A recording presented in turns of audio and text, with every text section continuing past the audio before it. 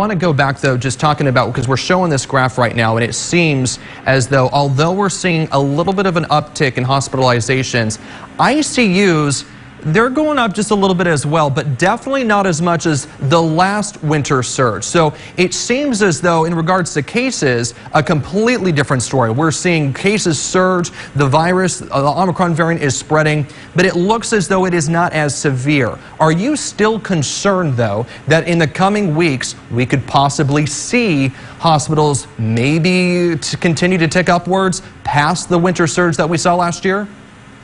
Well, all indicators are pointing toward a downward trend on the East Coast, and therefore the West Coast typically follows a week or two behind. And so I actually am anticipating that caseload will begin to drop within the next week or two, and hopefully so will the strain on hospitals to follow.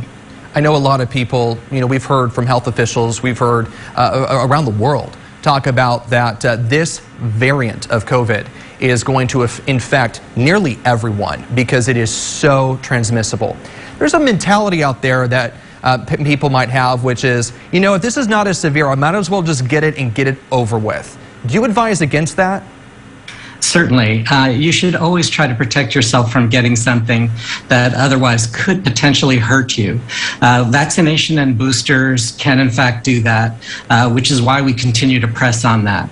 If you just allow yourself to get sick, assuming you'll have very mild symptoms, the reality is that you may not. You may get very sick, you may get myocarditis, you may end up with some permanent lung damage. It's always a risk. And so it would definitely not be something I would recommend. Now, with the people that are in the hospital right now, we know that this virus, this variant of the virus is impacting both those who were vaccinated, fully vaccinated, even boosted, as of course those who have not received any shots. So I want to ask you about the people who are in the hospital right now. Who are the people in the hospital, and do you think that the people who are there right now receiving care, it could have been prevented? Yes, because the folks who are winding up in our ICU are still either unvaccinated or incompletely vaccinated, meaning not boosted. And in fact, 80% of the cases in the ICU currently are not vaccinated at all. The other 20% didn't get boosted. And very, very rarely are we seeing one, if any, individuals who are breakthrough cases that were fully vaccinated and boosted. So it seems as though people who have received their booster shots, even though they may be getting infected, you're not seeing them in the hospital. You're not seeing them with severe disease. That's correct.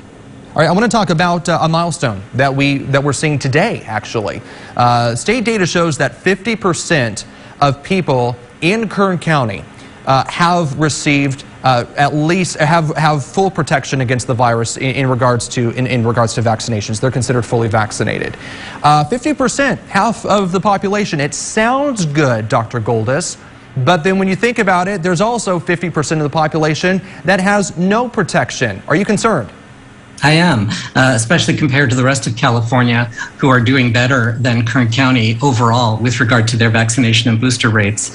It leaves our population in particular rather susceptible. And of course, the more folks who open themselves up to infection allow this virus to continue to replicate and mutate and ultimately develop or possibly evolve into more variants. And so we're trying to stop this cycle of infection and variant creation by getting folks vaccinated. I want to talk about this new treatment that was announced yesterday, and Kern Medical is going to be offering it. This seems as though we're even getting more treatment to protect people from severe infection. Talk about what's being offered at Kern Medical and why it's such a big deal. Yeah, so this is a unique monoclonal antibody called Evusheld. It's actually a combination of two monoclonal antibodies given by injection sequentially, one right after the other, intramuscularly or within the muscle. The great thing about this is that it's a pre-COVID prophylactic treatment, meaning that we can give it to individuals before they get infected with COVID, and we want to target individuals who are at very high risk of developing complications from an infection. So does this replace the vaccine?